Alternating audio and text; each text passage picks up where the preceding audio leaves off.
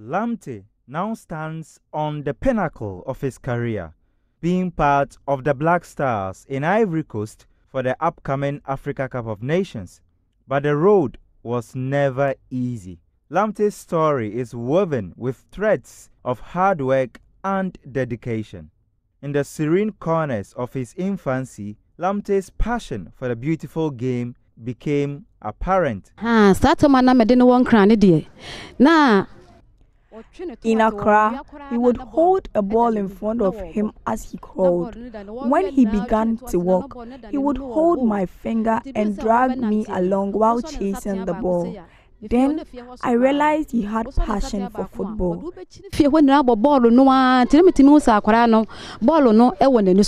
Transitioning from those quiet corners, Lamptey embarked on a trajectory that shaped his skills.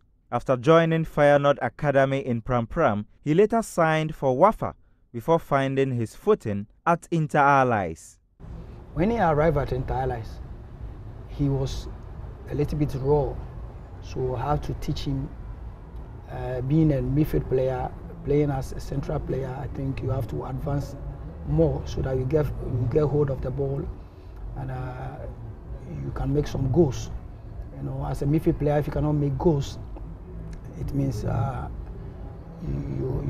talent is being reduced. So he experienced so many things from me. I have to teach him how he will spread the ball. As a midfielder, how you spread the ball to your strikers to score. And from Inter Allies, I think he moved to Asante Kotoko, and he has now become a finished product. The Porcupines, recognizing Lamptey's prowess, secured him on a 3-year deal in September 2021. His impact was immediate, playing a pivotal role in Kotoko clinching the Premier League title for the first time since 2014. Then, the narrative took a somber turn.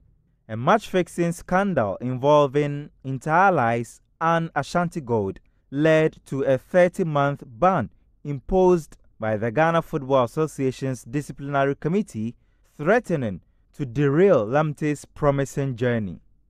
At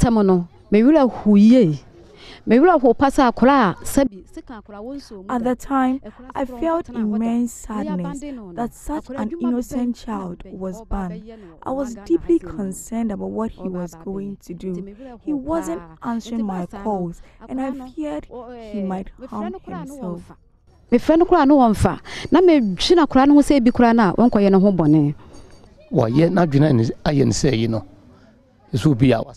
not mentally stable.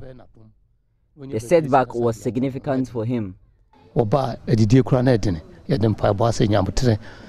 know, it kills his morale, it kills everything that he got from him as a player. You know, when you have that moments in your career as a player, you know, it demoralizes you. Sometimes you want to quit football because it's a disgrace. Your name goes to everywhere in the world that you have been banned. You are match fixing. And Asante Kotoko took up the mantle, passionately pursuing justice at the Court of Arbitration for Sports.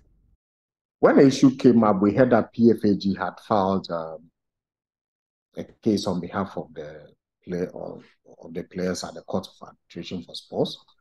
We took the list. I, as an administrative manager, first of all, went into the issue, saw that Richmond's name had been omitted. And so I informed the CEO at the time, Nana Hamponsa. I informed him that unfortunately Richmond's name is out. And then he told me that, Ima, we have to do the case for the boy. I said, once he agrees, we should do it. Then I told him the cost implications and all that if we are filing the case. And he said, no problem, we should do it for the boy.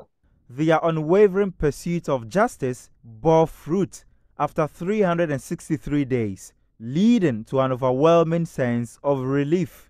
It was the very day the verdict came out. The very day the verdict came out, I'd never seen a human being scream that way. I mean, I've not seen a human being scream that way.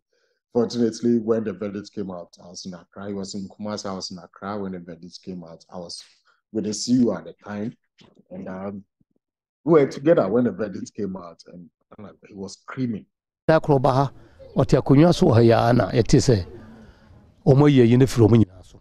One day, he came here, seated on a chair, and we heard that the ban was lifted.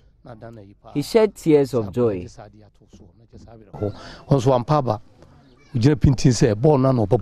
themselves, gets Lamptey now. He's got space in front of him. Tries to catch through in the middle. That was a mistake. Attacking play from Asante Kotoko.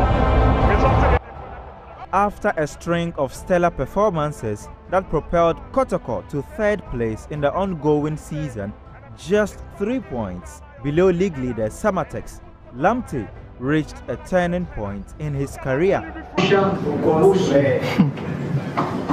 Richmond Lamptey. Mohammed Kudos.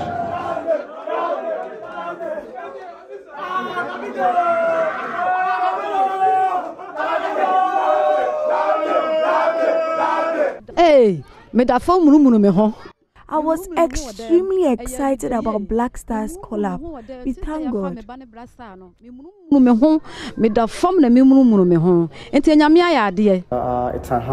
an honor, and it feels good. I'm very happy. And first of all, I would like to thank Asante Kotoko, His Royal Majesty Otunfo Setutu, and the past and present management, and then the supporters and my teammates. Lamptey is currently in Abidjan with his teammates in preparation for Ghana's opener against Cape Verde on Sunday. Many eagerly await the chance to see him feature and showcase his abilities on the grand stage of African football. We just pray that he gets his time to showcase his talent. Whatever be the case, he will be Lamptey. I just pray and hope that he stays well, very healthy. When you give Lamptey that opportunity, he's going to spread the ball out. He's going to join attack and make goals for Naki Williams and all the strikers to score. Goalkeeper is always difficult for attackers to get on the end of it because the least contact with the goalkeeper is a foul. Awesome!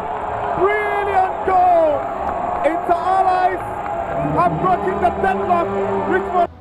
An absolute pitch of a goal scored at the Accra Sports Stadium against Hearts of Oak marked Richmond's rise into the limelight.